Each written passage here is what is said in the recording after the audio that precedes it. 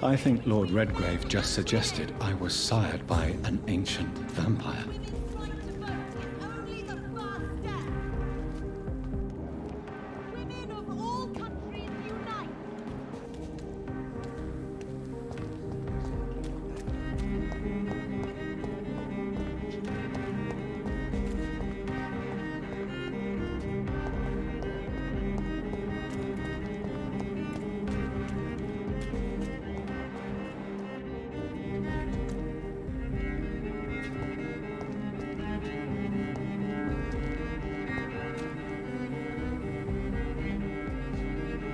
Good evening, Miss Ashbury. And good evening to you, Dr. Reed.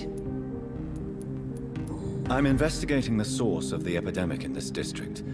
Have you noticed anything unusual recently? A few days ago, I spotted a strange house while campaigning for women's suffrage. Awful smell. No answer when I knocked. Where is it? It's the Mullaneys, a nice family who live in a big house near the park in the eastern part of this neighborhood.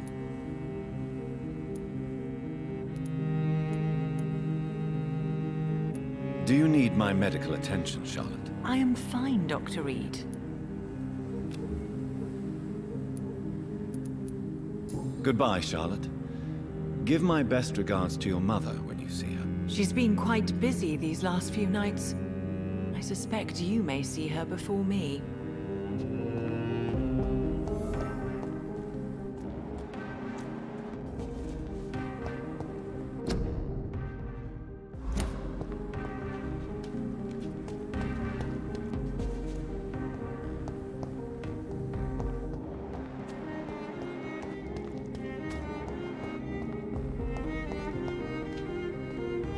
Good evening, old chap. Are you all right? I won't lie to you, Johnny. I'm not a well man.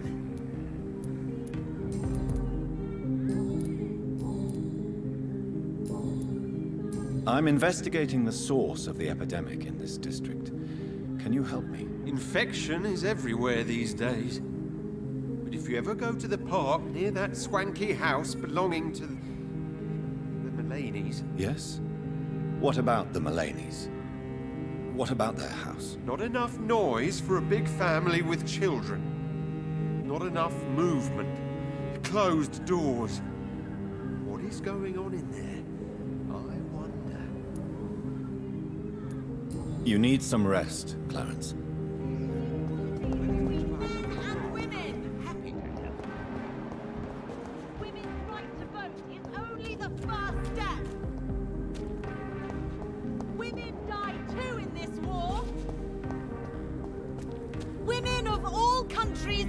Good evening, Miss Ashbury. Goodbye. She's been quite...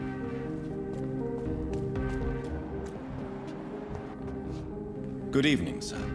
Please forgive me for disturbing you. I'm a doctor. I never judge a man by his title, but attitude. And you are not disturbing me at all. I am Calhoun Russell, and I welcome you. Well, I must admit it's good to receive a warm welcome for once. I'm Jonathan Reed. Welcome, Dr. Reed. Welcome to my humble shop. How is the situation in this part of town? Life is good and peaceful. We're lucky to live in such an era of progress and wonders. Are you not concerned about the epidemic? Oh, I'm sure the authorities would take the appropriate measure if the danger were that high. I'm afraid the newspapers are seriously underestimating the situation. Things are critical, believe me. Well, that's news then. But I can't believe that things are that bad. Are you sure you're not exaggerating a bit? For the thrill of it?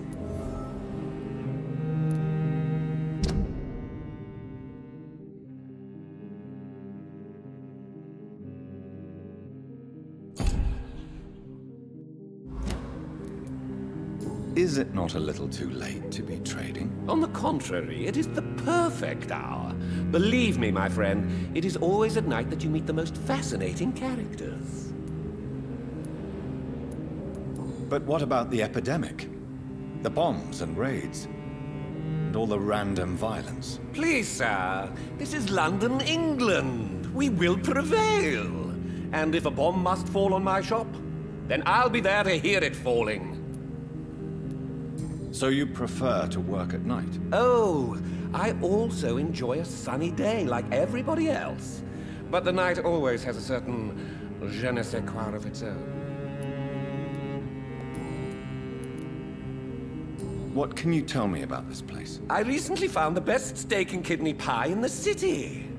I'd be glad to share the address if you want. Finding a good restaurant? Is that really all that interests you? Oh, I have many passions, but nothing brings me ecstasy like subtle and exquisite flavors from my teeth to my belly.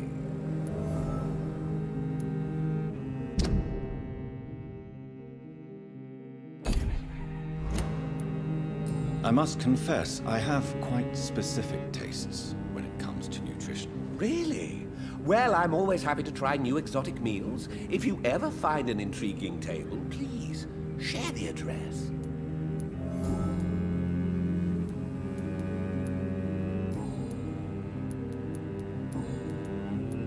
Do you have any family nearby? Not since my parents died.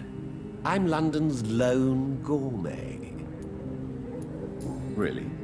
But you seem to be such a pleasant and sociable fellow. I'm afraid the real hedonist has to be sometimes.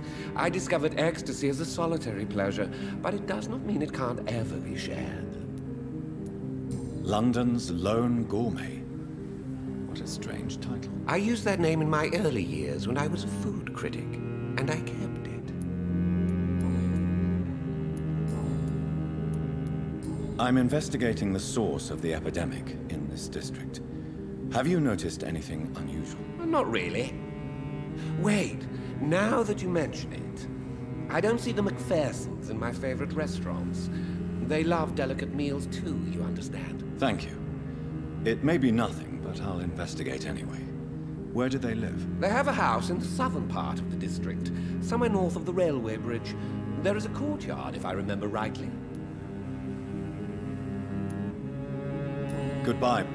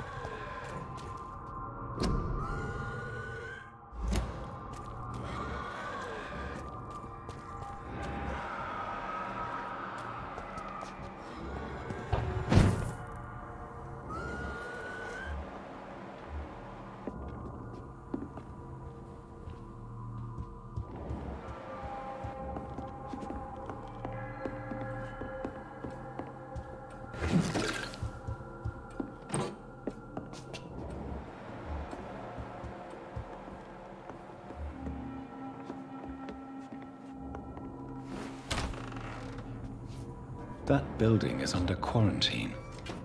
Could this be what I'm looking for?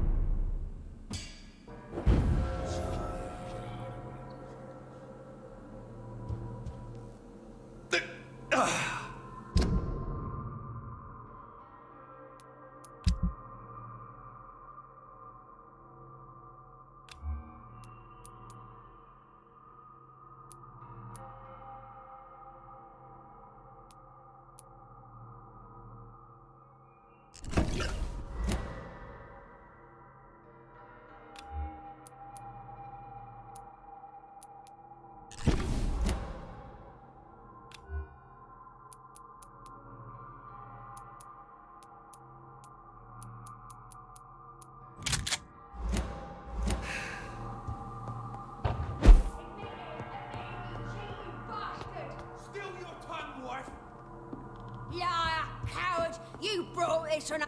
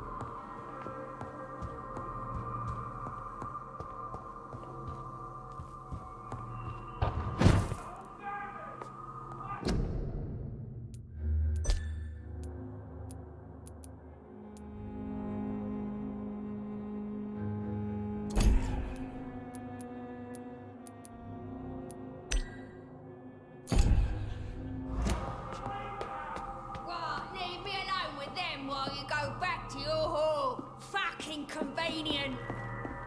She tried.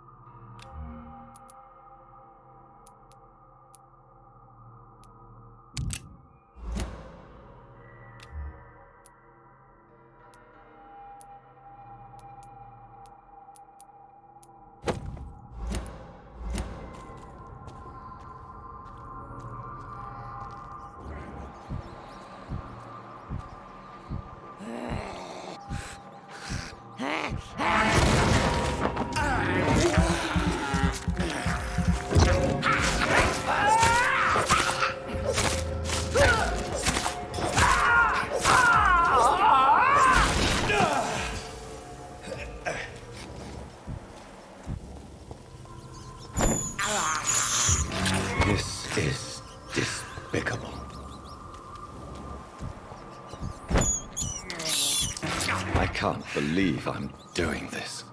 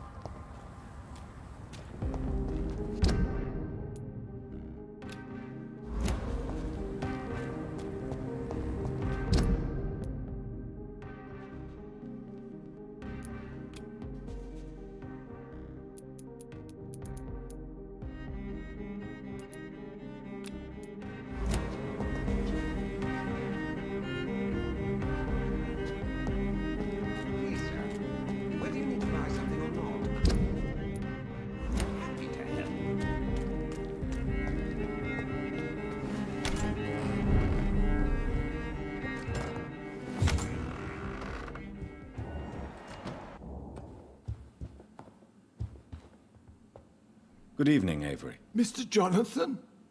I can't believe my own eyes. Oh, it's a miracle. We all thought you were...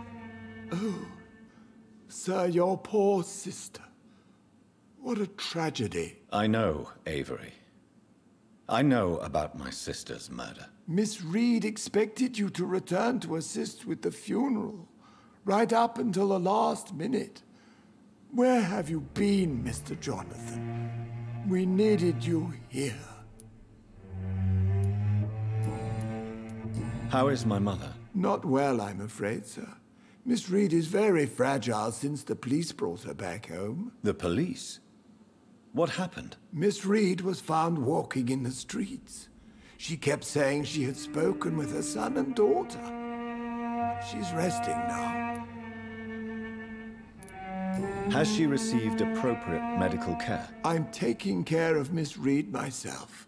Hospitals are so overwhelmed by the epidemic that they can only accept patients infected by influenza. Perhaps we could arrange a short trip. Somewhere sunny, like France.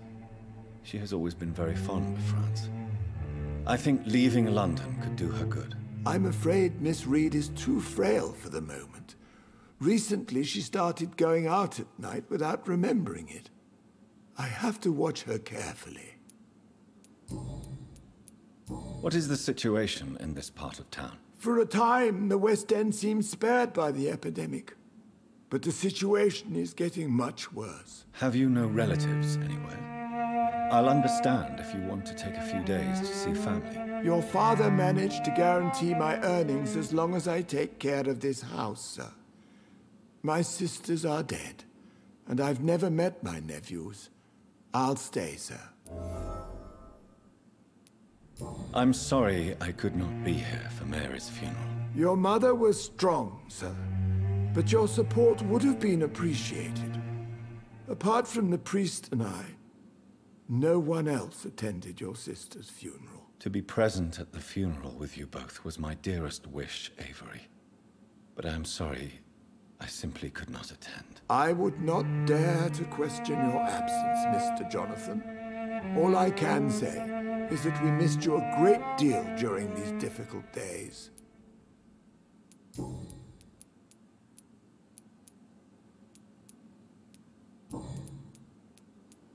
Tell me the truth, Avery. Do you feel forced to stay here? Would you leave this house without the arrangement made by my father? No, sir. I have nowhere else to go. And I promised your father I'd take care of his family as long as I lived. This house is dead, Avery. There is a curse on this family. You really should consider leaving. If only you could have been here sooner or more often. Maybe this house would not be that empty. But you're here now, sir, so my task is not over.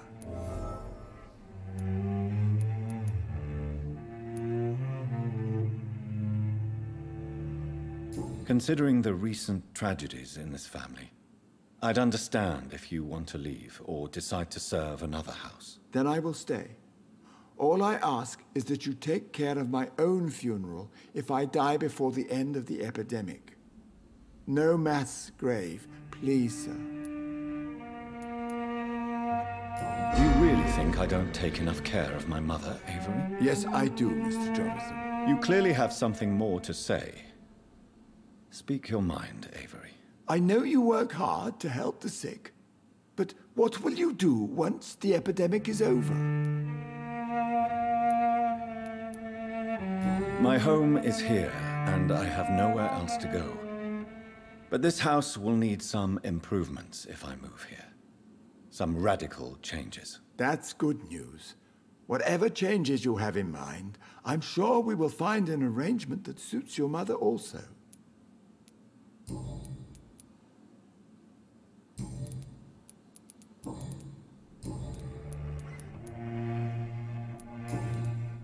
I'm currently investigating sources of the epidemic in this part of town. Do you know anything useful? Not really, except all the Macpherson's servants resigned a few days ago. They feared becoming infected, they said. The Macphersons? Where do they live? I think it's a rich house near the railway bridge in the southern part of the district. Goodbye, Avery. Please watch over my mother until I return. Of course, Mr. Jonathan, but please return as soon as possible.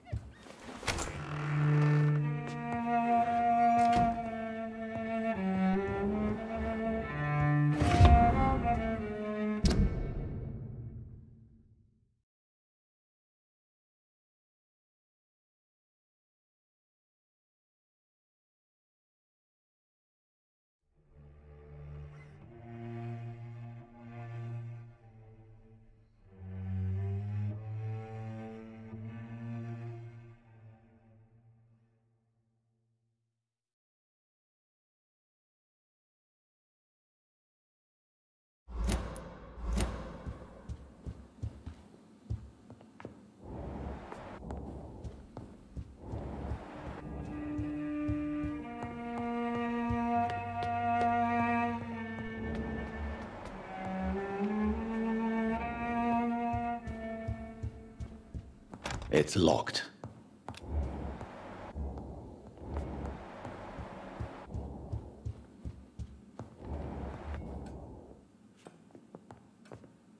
Mother, good evening. Jonathan! Is it you? Where have you been, my prodigal son? I'm right here, Mother. I'm finally home. Yes, for this son of mine was dead and is alive again. He was lost and now found. But where is your sister? Where is Mary? Mary? She is gone, Mother. I know she's gone. The question is, when will she return as you have?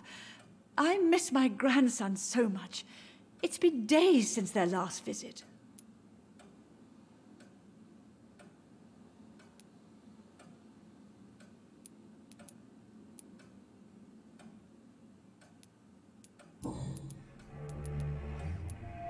Mother, do you know what's been going on in this area? Not really.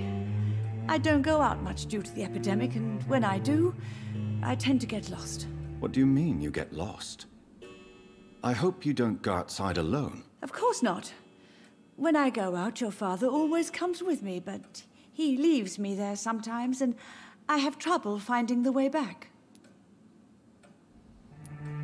Have you returned to Whitechapel Cemetery since Mary's funeral? I never want to go back to that awful place.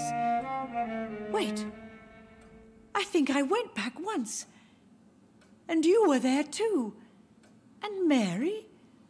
No, that can't be true. It was just a bad dream, Mother. A nightmare, yes. Mary was so angry. I walked back home alone. If that kind policeman had not called Avery from the station, I don't know what would have happened. Tell me, Mother, how are you? All alone in this big house with only Avery to take care of you. I'm sad most of the time. Sad that you have left me here alone. Sad that you don't tell me when you come or go. I'm so sorry, Mother. It wasn't supposed to be like this. I was coming home. I was home. London, the Thames. And then it happened. What happened, Johnny? I lost my way. Somewhere between the boat and the house, my life changed completely. You should have told me, Johnny. I would have understood. You always were a secretive little boy.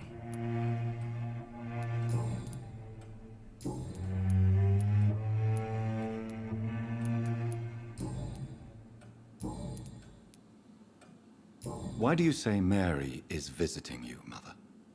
You know that's impossible. Why should it be?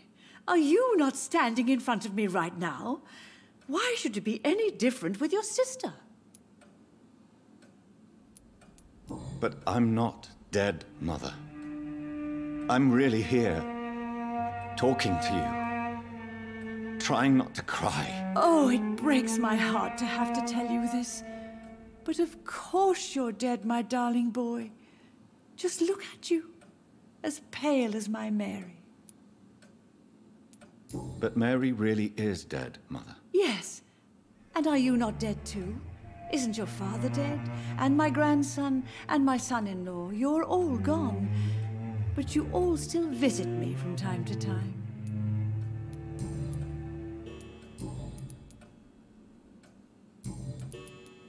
Do you need anything, Mother? Can I help you? I just want you to stay with me, Jonathan. Your room is ready. I asked Avery to make your bed. I'll stay as long as I can, I promise. Do you need anything else? Just one thing. Stop staring at me like that. As much as I love you, it breaks my heart to look at those empty and dead eyes. Do you think Avery is right? Do you think I should take better care of you? I don't blame you, but you abandoned me, son. A mother should not survive her children. It's unbearable to know you're not here anymore. I know I have failed you since I returned. I even watched you bury Mary from a distance. From now on, I will protect you. You have my word. You don't have to apologize to me, Johnny. Do you think I did not notice how much you have changed? Have I changed that much, Mother? Am I still your son? You are still, and you'll always be. Despite your pale skin, your bloody eyes, and that echoing sadness in your voice. Are you working on a new painting? Not recently. I have trouble focusing on my subject, and my mind quickly drifts. It's the same thing when I try to write poetry. I recently met a talented painter with an excellent technique. I wish you two could meet. I'm sure you'd like her. I'd be glad to meet her. What is her name? Is she famous? Is she dead too? She's not famous, and her name is of no importance. And yes, she is also dead. The important thing is, I hope you two get along. If she ever fancies meeting your mother, I'd be glad to welcome her into my home.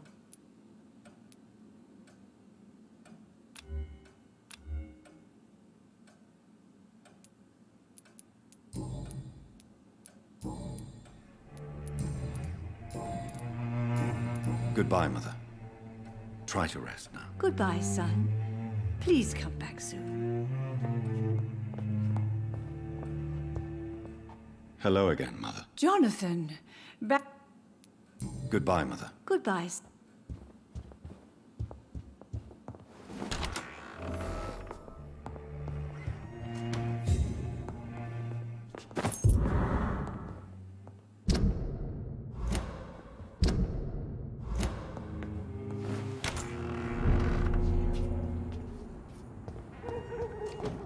It's locked, all right.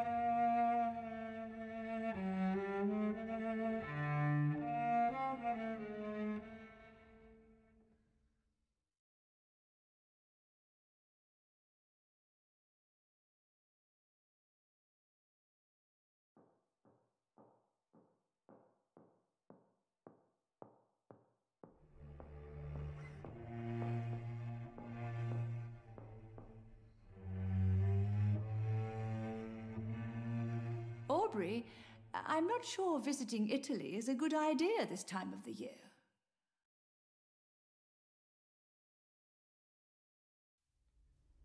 I remember Sunday walks in the park.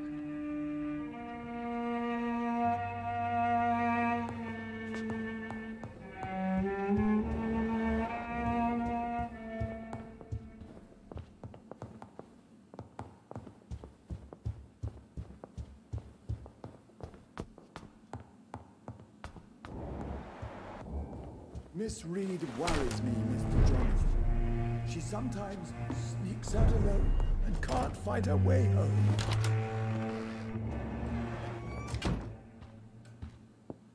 Yes, Mr. I found an old letter written by my father and addressed to me.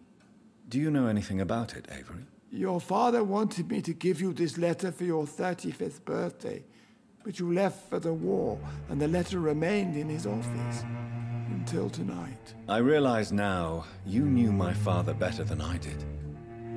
Do you know why he left, Avery? Did he ever speak to you about his departure? No, sir. Mr. Reed was not exactly forthcoming. Perhaps this letter will give you the information you require.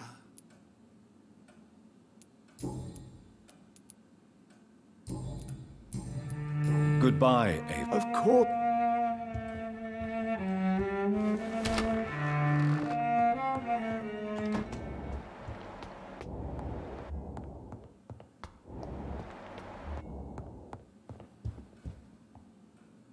Hello again, Mother. Jonathan! Father seems to have left me some documents. Some sort of treasure hunt game. Do you know anything about them? No, Johnny. But your father always loved to write these little games for you when you were a boy. Don't you remember? I remember now. He used to post me these riddles, as though they were sent by a mysterious games master. I'd spend weeks trying to decipher them. Your father was always so proud each time you found the answer. He was not just the serious, dour banker everybody thought he was. I was proud too. How could I forget that? The important thing is that you remember it now. I'll tell your father the next time I see him. He'll be so happy. Could Father have conceived some sort of final game for me before he left? I really can't say, Johnny.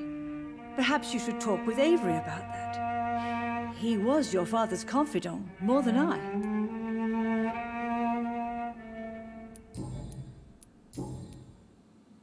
Goodbye, Mother. Goodbye, son.